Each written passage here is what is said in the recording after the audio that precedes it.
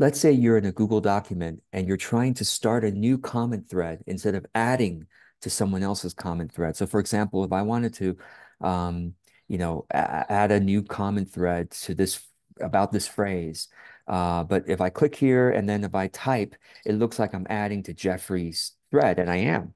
So what I do instead is, again, I select what I want to start a new thread about, and then I can either right click and click comment. Okay, right click on the Mac, it's control. First I select the thing or word or phrase I want to, and on the Mac, it's control click. On the Windows, it's right click, and then click on comment. And this allows me to start a brand new thread instead of attaching it to the other person's thread. The other thing I can do is I can select it and I can click on insert in the menu, and I can scroll down all the way to where it says comment.